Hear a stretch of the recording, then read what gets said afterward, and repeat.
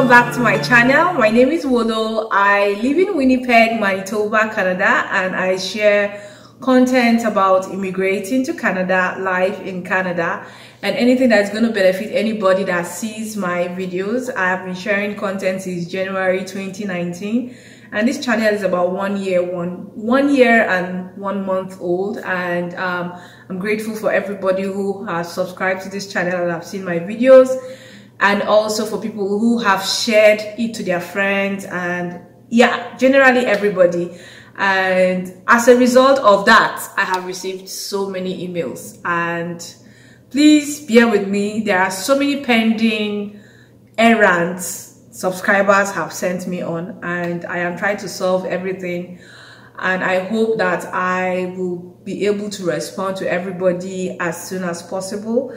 And yes, there was a video I did where I complained about the volumes of emails I was receiving, and requested that people should check the videos, and somebody dropped a comment that I should create a Patreon account and a PayPal account. I try as much as possible to keep the content free, and these are contents people pay thousands of dollars for, and I am creating them for free for people.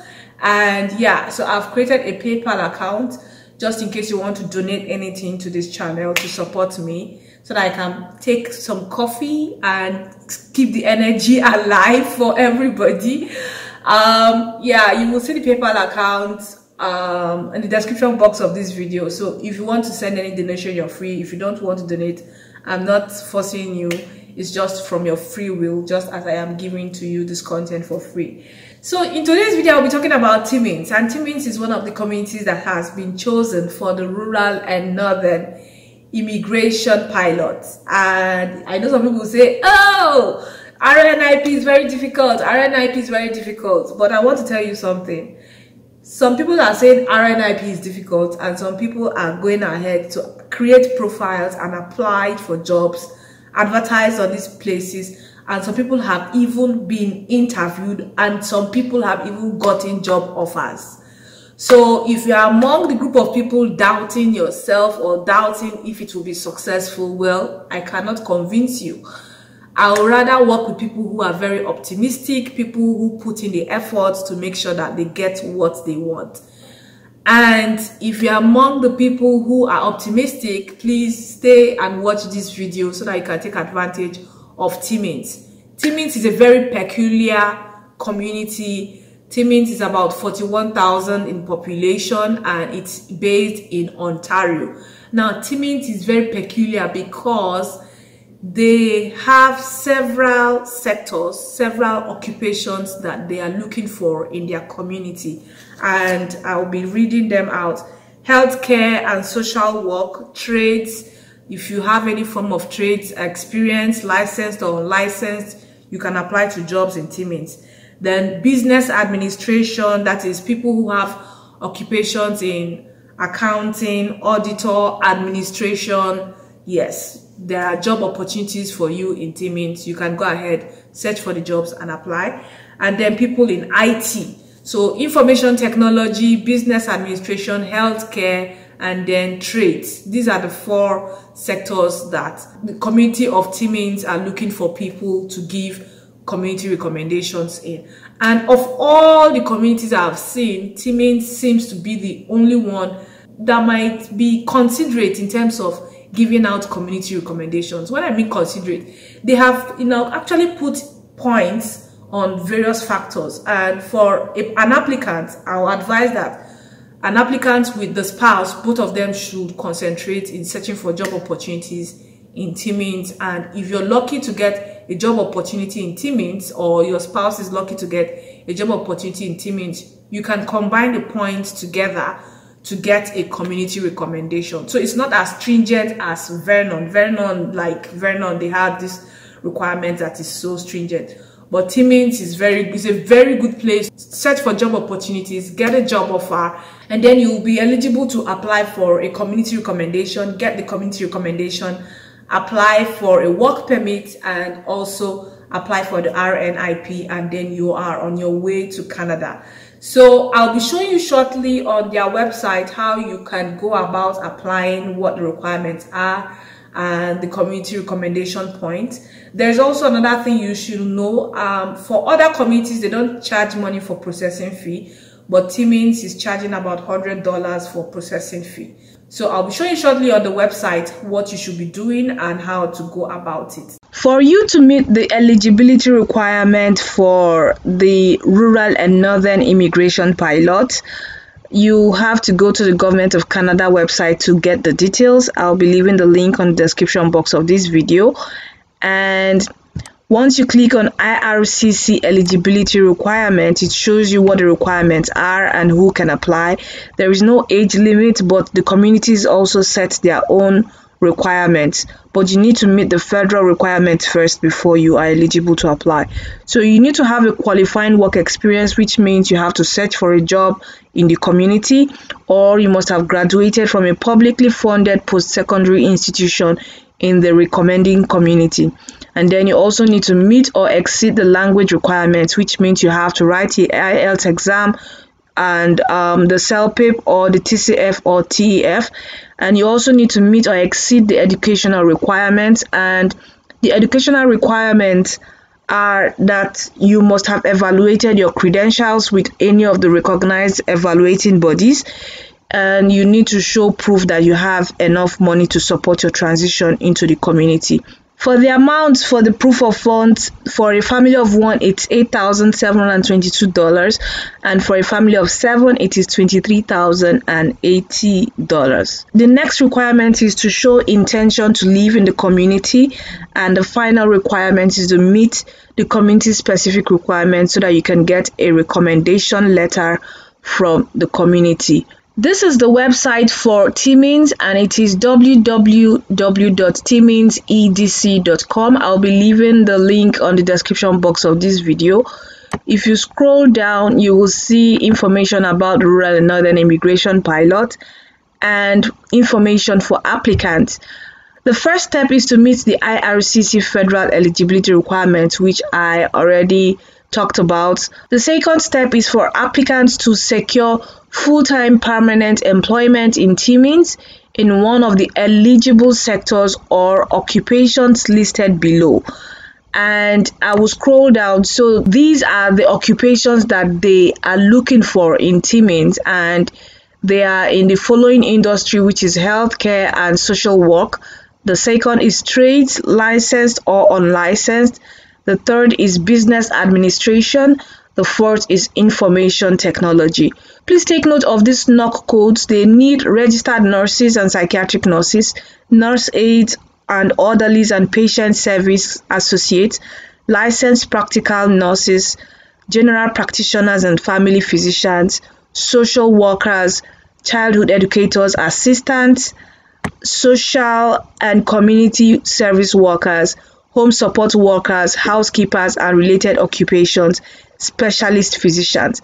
That means medical doctors can actually apply for a job offer. That is, if it is possible. But you know, with medical doctors, you can't practice in Canada if you don't have your license. The next column is for trades, and you'll find occupations for heavy duty equipment mechanics, automotive service technicians, truck and bus mechanics, and mechanical repairers, construction, millwrights and industrial mechanics, construction trades helpers and laborers, welders and related machine operators, carpenters, electricians, plumbers, transport truck drivers, heavy equipment operators, other transport equipment operators and related maintenance workers, underground production and development miners, mine laborers, machine operators and related workers in mineral and metal products processing and manufacturing, machine operators and related workers in pulp and paper production and wood processing and manufacturing.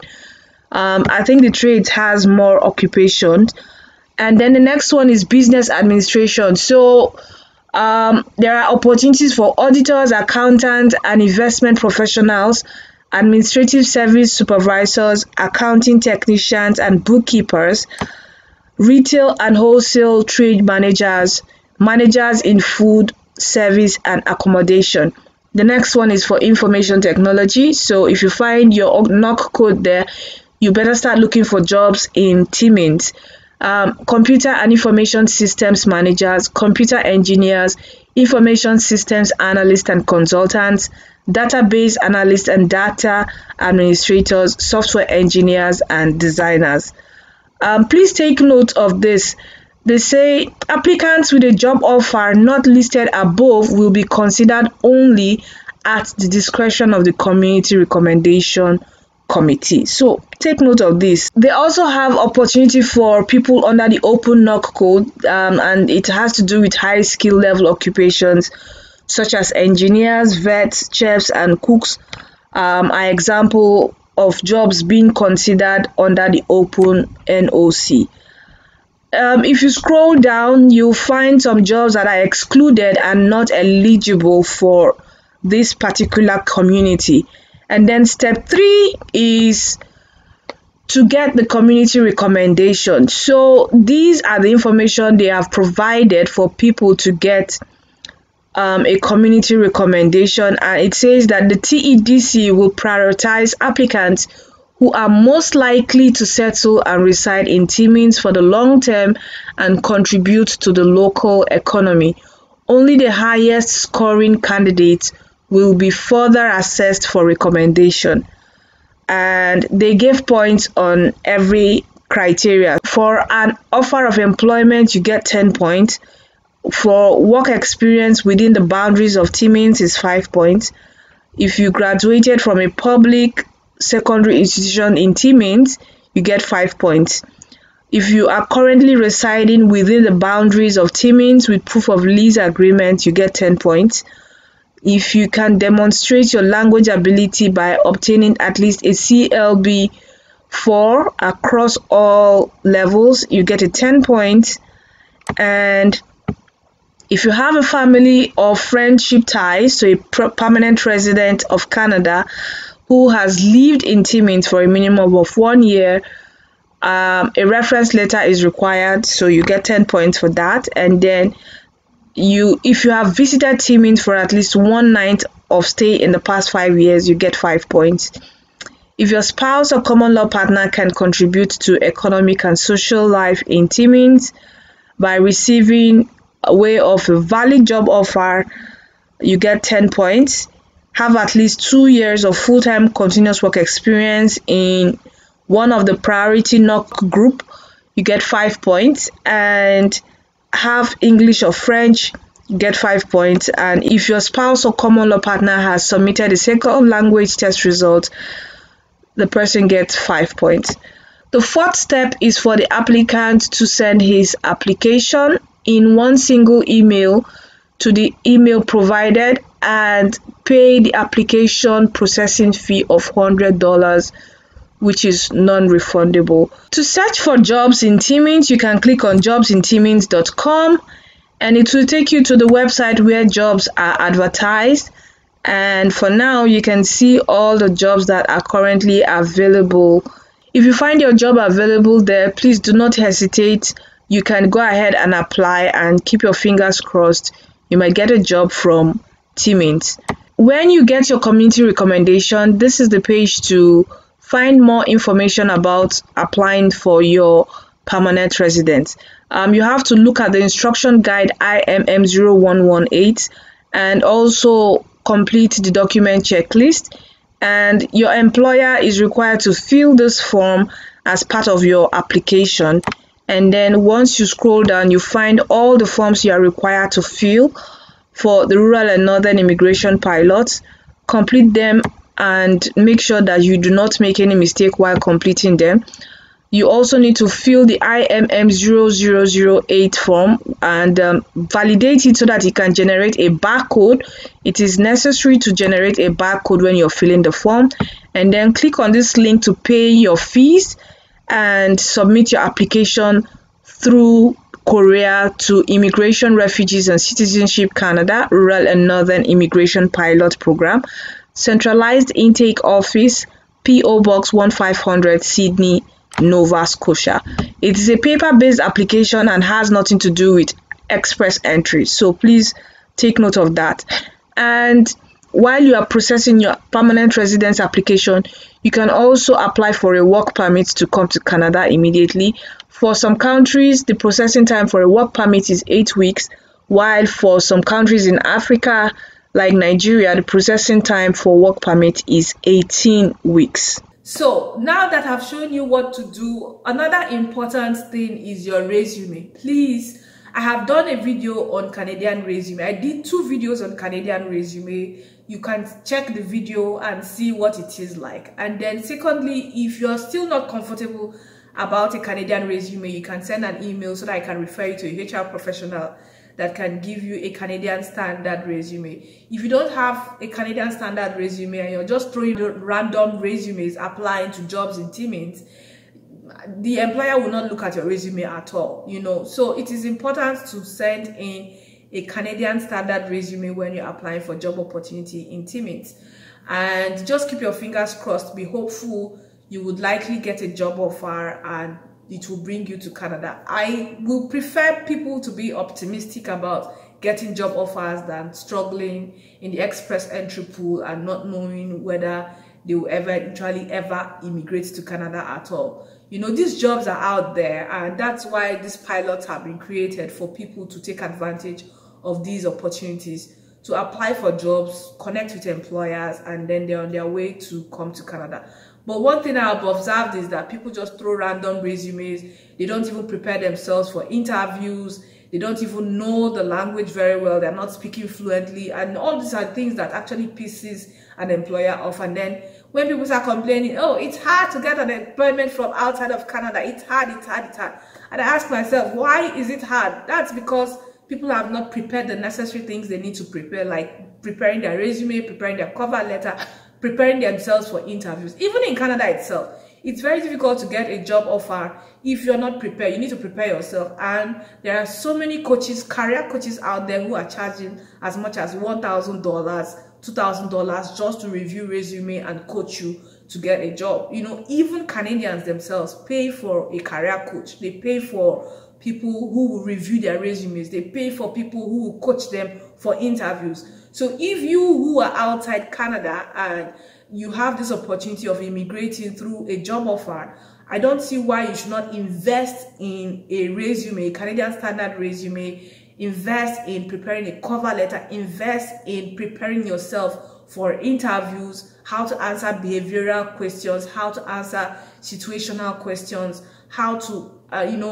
talk about your achievements, how to sell yourself to an employer so that you can get a good job offer. The ball is actually in your court to prepare yourselves very well for an employer to actually employ you. And I want to really encourage anybody who has put in the efforts, just keep putting in the efforts. Don't give up. Someday, all your efforts will definitely pay. Thank you so much for watching, and see you in my next video. Bye-bye.